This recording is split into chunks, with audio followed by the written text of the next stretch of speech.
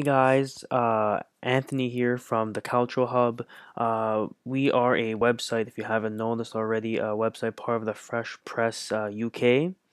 What we do here is we strive to help young writers in football to uh, to get their foot into the door and to explore that even though you may be younger, the more experience you get, the easier it will be in the future when you want to cover the sport that you love, and it's soccer or football, if you call it that.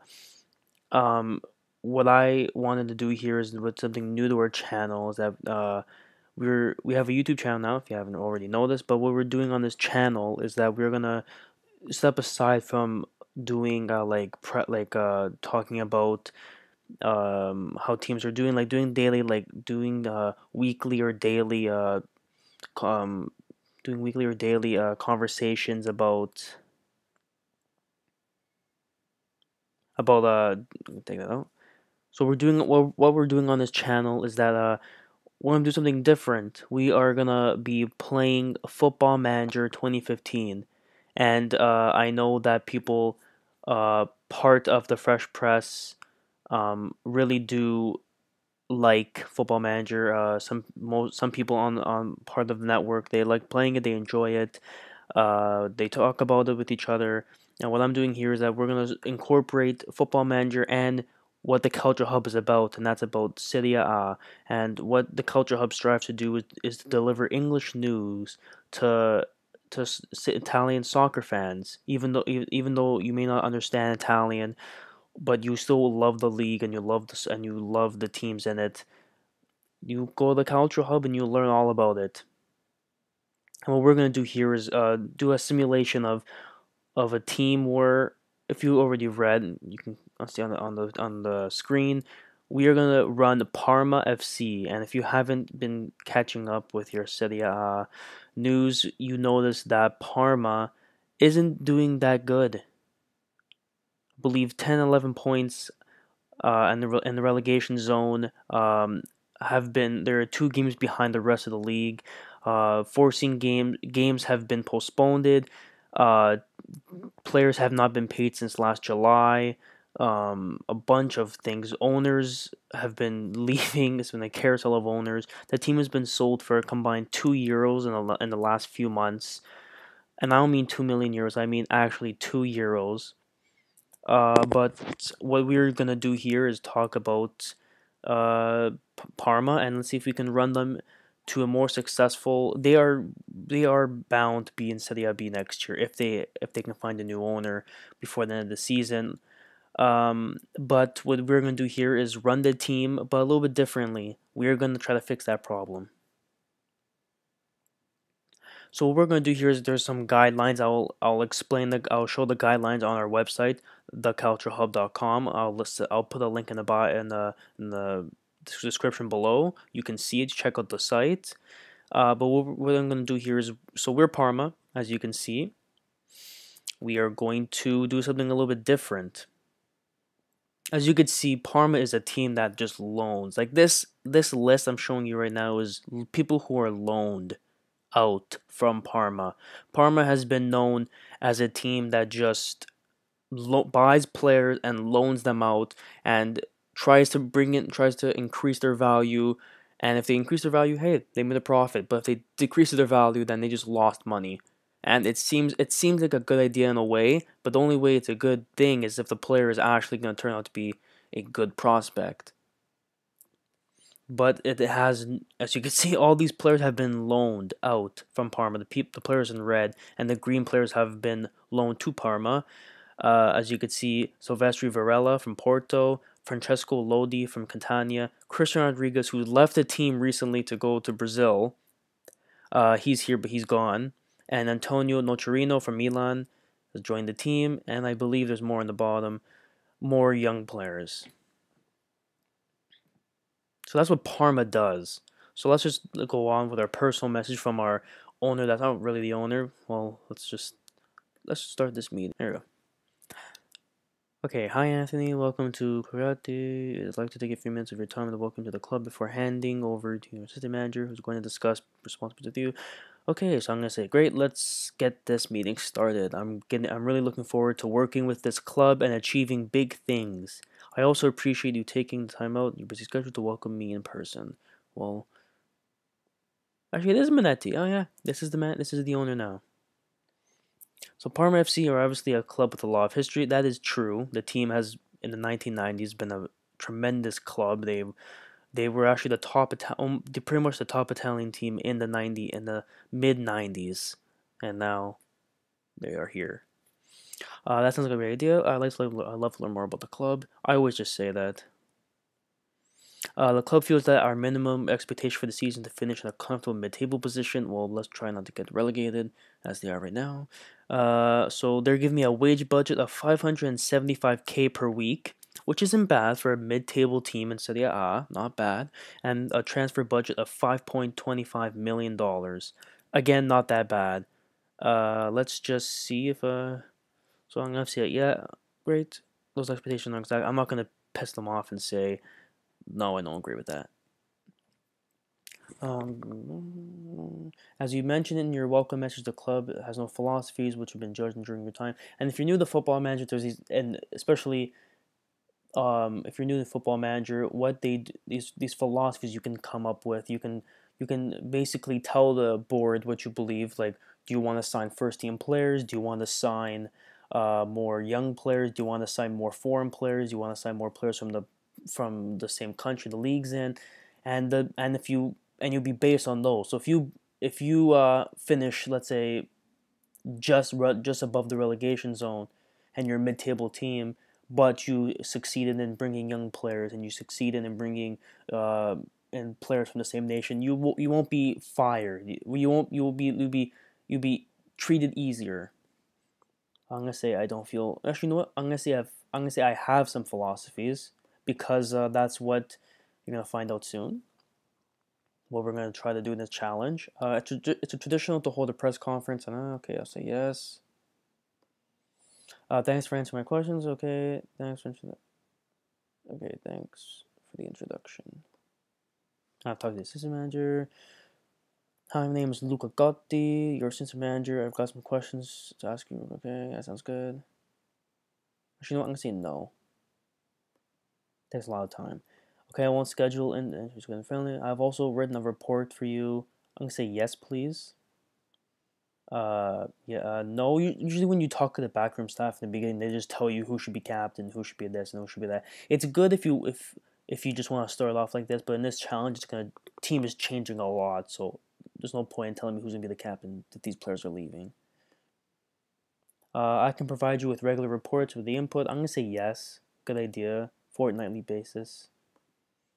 I'm gonna do always when I see this screen. I've done this so many times. I'm gonna say, can you tell about how you can assist me with my friendlies? Friendlies take so much time, especially when you're just trying to just move on to the beginning of the season. So I'm just gonna say, can you just move on and can you just take care of this all? Like, I'll just set up tactics and you control it.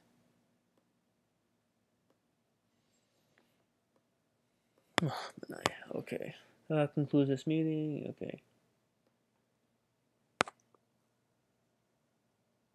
So as you can see, Parma, usually when you start with a team, they give you a background. The club enjoyed probably the best bouts of success during the 1990s, although now enduring a 12-year barren spell, having not won a competition since 2002. Croatia still I'm butchering their names. I am so sorry if I butcher names in the future. Still have a history of which they can be justly proud. As you can see, they won the European Cup Winners' Cup. Uh, and they won the Euro Cup twice, and they won the European Super Cup, and they won the Serie A C1, which is the third tier in Italy. Expectations. So this is what you could do. Obviously, you can set expectations. So if you tell the board what you want. So if you think you can finish in European qualification, then they'll give you more money. If you believe you finish in the mid-table, they'll give you less money. So I'm gonna say the least because that kind of also makes it a little bit difficult. This team's already not having enough money, so why give me more money? Oh, confirm. Okay. So let's just take this. According to our assistant manager, Silvestri Varela is the best player on the team.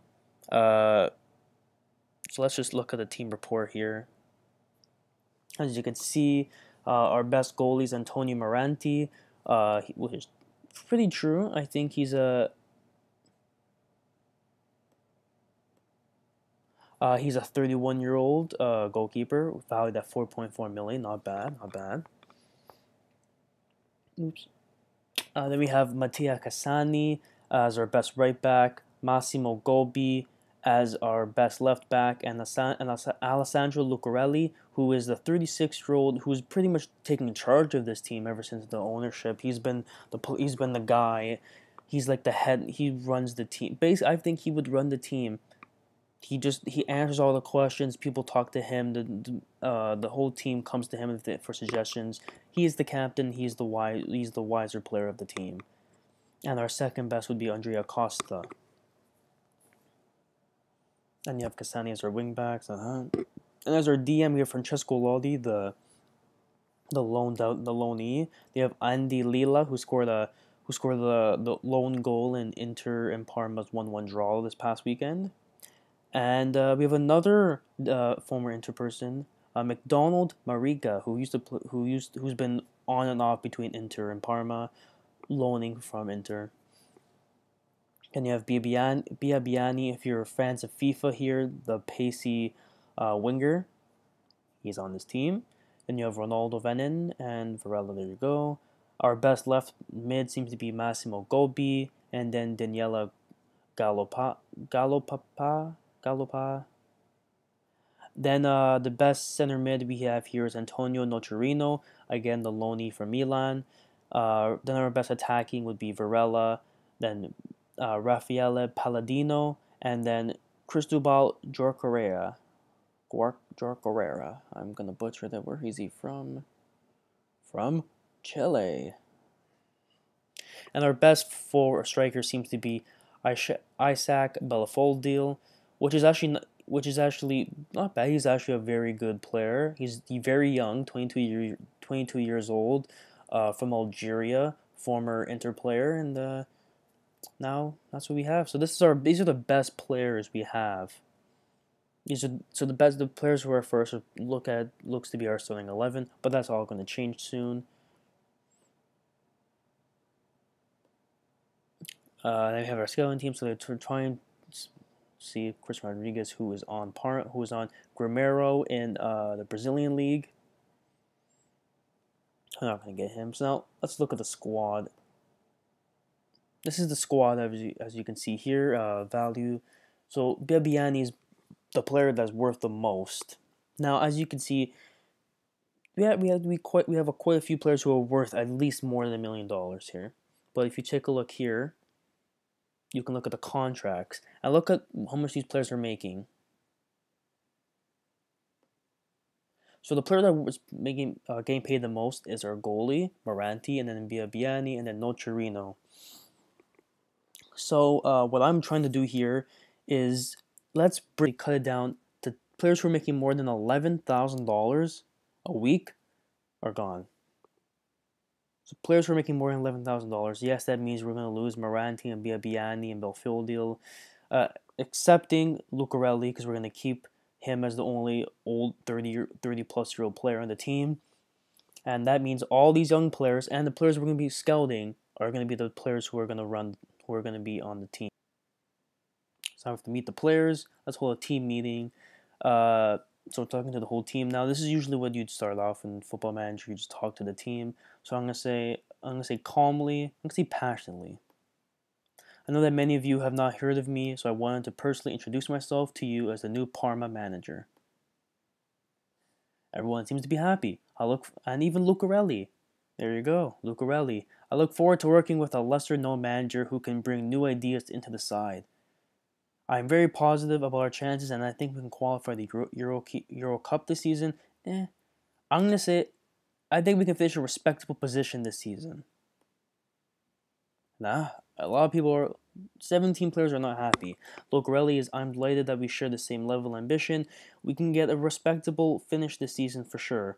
But Massimo Golbi is not happy, saying, "I don't think finishing in a respectable position is really a realistic target for this season." 17 players seem to agree with him. They think it's too ambitious.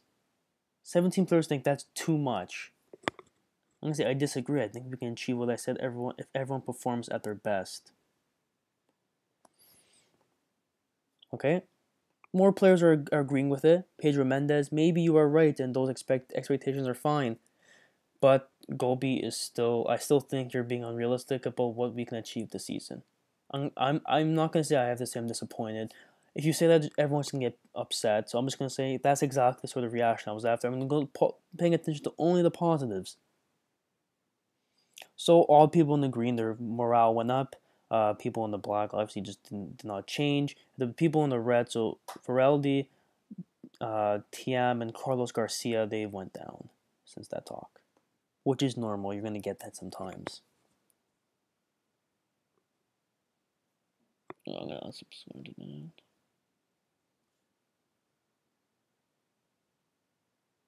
So what we are trying to do here is that you'll get these offers sometimes, uh, for players who are from. I'm not even imagining.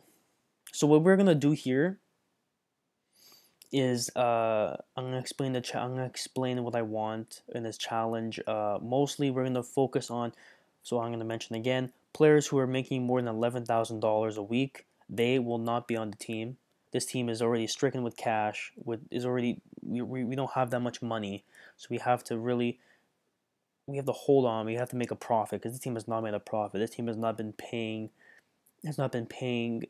players for almost a year now, and actually this time last year, July 13th, July 14th, 2014, players are starting not to get paid here. So let's change all that, and what we're gonna do here is start paying the players, obviously, and we're gonna give more younger players an opportunity. So players who we're mostly gonna be looking at players who are under the age of 23.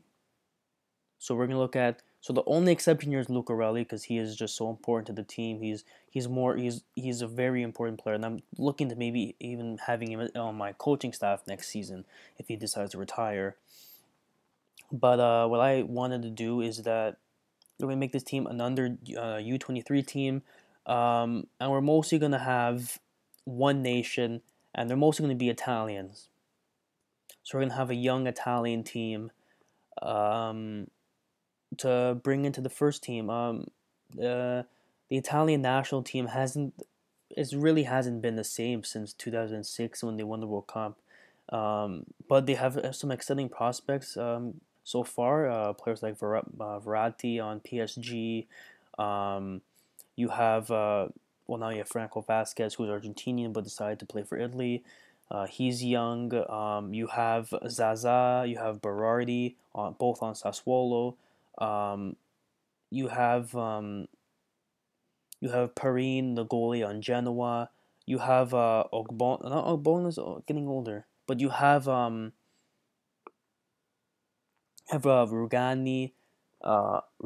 on Empoli. He's young there, and he's starting to become a nice player for Empoli and joining Juventus in the summer. Another player. There's all these players. They're gaining more experience, and that's the only way how players grow in this league. Uh, so giving them more experience does help them. Okay, guys, so that's the end of the video here. I just wanted to let you know that the links below are for our channel, or for our Twitter page, and there will be a link to our to the challenge specifically on our channel, so you get to see more in depth about it. Make sure to visit theculturehub.com. Let us know how we're doing in the comments below. Please like the video and subscribe to the channel. That would mean a lot to us. And remember that if you want your Serie A news in English, please visit theculturalhub.com. We will do our very best to show you that even though you may not live in Italy, you can still love this league. It's very interesting. It's very amusing. The league, the players, the teams are very good. And again, I hope you enjoyed the video, and Let us know below. And again, please visit theculturalhub.com. Thank you.